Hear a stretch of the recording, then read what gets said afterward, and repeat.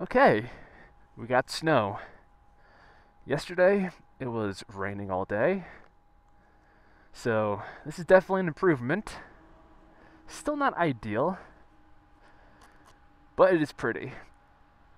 I'm going to go ahead and preemptively apologize for raindrops on the lens. My visor is getting covered in water. But we have a video to make, so hopefully this video comes out okay and you guys enjoy the winter weather. Honestly, I don't mind riding in this kind of weather when I have the proper gear, namely my heated gloves. I'll leave this link down below because these have been a game changer for me. I absolutely love these gloves. A little bit expensive, but they work. Where am I going? Let's go east. And before diving into this, let me tell you about today's sponsor, Aura. I don't need to tell you how important online security is. Everything from fraud to annoying unsolicited emails is a breach of your private information and security. This is where Aura, today's sponsor, can help protect you.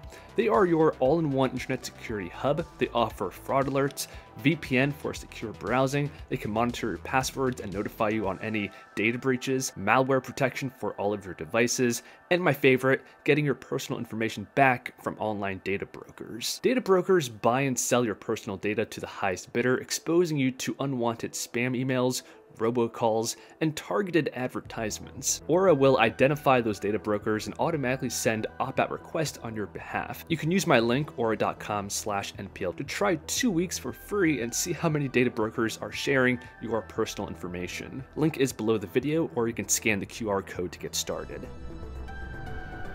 Okay, so before the camera gets too wet, today's topic.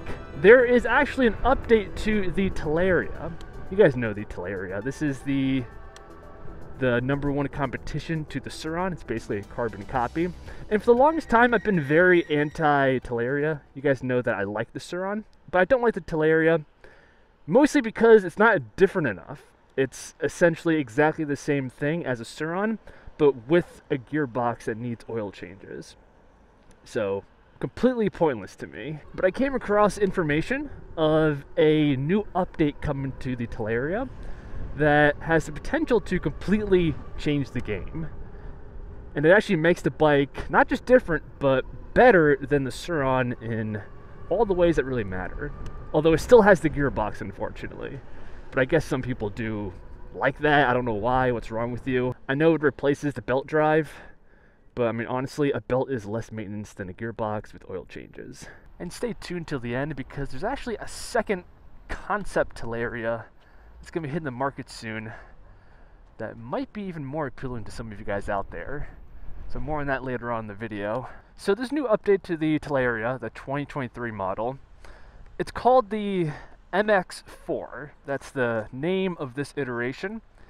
And I want to say right off the bat that I'm not sure if this model is going to be for sale in the US because I gathered this information from the UK site, the distributor, whatever you want to call it, and the Canadian distributor. To my knowledge, eBikeZilla is the US distributor, and I didn't see any mention of this model on their website. But regardless, this new MX4 model, ooh, nice Rivian electric Amazon delivery van. Do you guys have these where you live? Here in Jersey, by New York City, they have completely replaced gasoline vans for Amazon. For the past couple months, I haven't even seen a single gas Amazon van. Pretty awesome.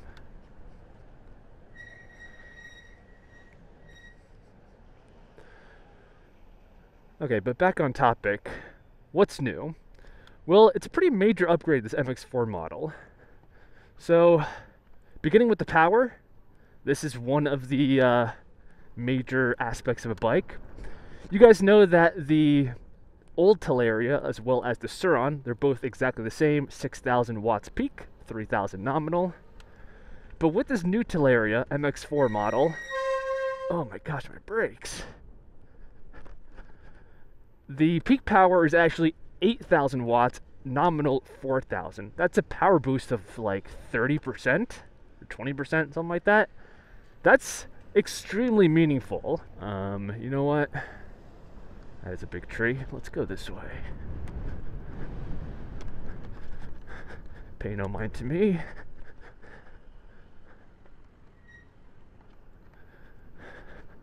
Yeah, so a nice power upgrade. 8,000 watts of peak power. I like that. That's going to reduce the need that people feel to want to dump a bunch of money into their bikes to upgrade it. Having 8,000 watts of power straight out of the box is going to satisfy a wider audience of people, in my opinion. The next major component is the battery, and this too has seen a pretty major upgrade. So previously, again, it was the same exact capacity as the Sur-Ron, 60 volts, 38 amp hours. It's still 60 volts, unfortunately. They didn't upgrade to 72 volts or anything like that.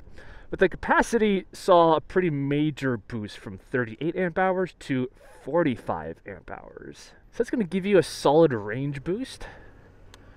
And I would say it complements the more power-hungry motor as well. I'm going to do another intermission here to check the camera lens for water. Alright, the camera lens looked pretty dry. Hopefully the footage is coming out okay. But to finish up on this MX4 model, oh gosh, my visor. I know you guys can't see my visor, but it is so foggy and so wet, I can't see through it. Let's go this way. Yeah, so to finish up on the upgrades, they're also changing out the brake rotors. This is smaller stuff, but they're going to be 220 millimeters front and back. Okay, my visor needs to be shut even though I can't see through it. And, oh yeah, also the seat post. This is a big difference. Where am I? They're changing the design of the seat post because apparently people were complaining that it was too sloped. And I don't have a Talaria, but I can definitely agree that with my bike seat, it's adjustable, and it has to be a very specific angle, otherwise I find it uncomfortable. And with the old Talaria, I think the back was tilted too high up, so with this new model, they're evening it out a bit more to hopefully make the bike more comfortable. Yeah, so that's the latest upgrade to the Talaria, the MX4 model. It's finally different than the Sur-Ron, better in a lot of ways, but I'm not sure if it's coming to the US. But even if this bike doesn't come to the US, I still have hope, because I saw another Talaria that's going to be coming out, I think in June. This bike is called the X3, and it's pretty different than the existing Talaria, but it has my attention. So, compared to what's on the market now, this one's a little bit smaller and cheaper. So the weight, from what I saw, is only going to be 120 pounds, so much lighter than the closer to 150 of the standard Talaria Sting. Also, as you probably noticed, the design is radically different. What do you guys think of it? I kind of like it. It looks even more sleek, modern, small, compact. You should be able to get away riding it like an e-bike, having such a low profile. The peak power on this bike is supposed to be 5,000 watts, so a little bit of a step down from even the existing Talaria, which again has a peak of 6,000 watts. The battery is still 60 volts, but I'm seeing two different capacity versions, one of 25 amp hours and another of 40 amp hours. Pretty substantial, but the price tag is why you would buy this bike. It comes in at about $1,000 cheaper than the existing Talaria and Sur-Ron at roughly $3,500. What do you guys think of that package? Oh my gosh, I am getting really cold. I know I was just raving about these heated gloves, and they're doing great, but even so, my thumbs are beginning to freeze. I'm going to try my best to actually get my hands on this bike when it comes out and review it. Hopefully I can be one of the first to actually publish some content on this bike, because it's not that expensive. Again, only about $3,500, and you get most of the performance. Why did the side watches end? You get most of the performance of a Sur-Ron.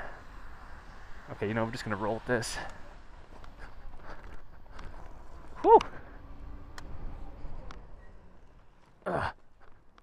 Urban free riding. Oh yeah, and this also fixes the biggest thing I don't like about the I guess the regular Talaria. This doesn't have that annoying gearbox. It has a primary belt drive and a secondary chain drive. So exactly the same, or at least very similar to the drive system in a Suron. I like this bike. I think this could really be a game changer. There's so much ice going into my face. The only potential negative thing I saw on this bike, and keep in mind that the bike is still a concept, it's not coming out until I think June-ish is a figure that I saw on one of the websites, but I saw on a bullet point somewhere that the battery may not be removable. And if that's the case, that is rather unfortunate. I hope if Talaria is watching this and they're still developing the bike, make that removable, please. And if you do that, then this bike for 3,500 bucks is a game changer, in my opinion. But stay tuned for the channel. Once it comes out, I'm gonna try my best to review it, make some content on it. And yeah, I hope you guys enjoyed the video. I'm gonna head home before my heated gloves run out of battery, because once that happens, my comfort is gonna swiftly go downhill. If you guys are still watching and enjoyed, I always appreciate a like, a subscribe. It greatly helps out the channel, and it's much appreciated. With all that said, I'll see you guys in the next one.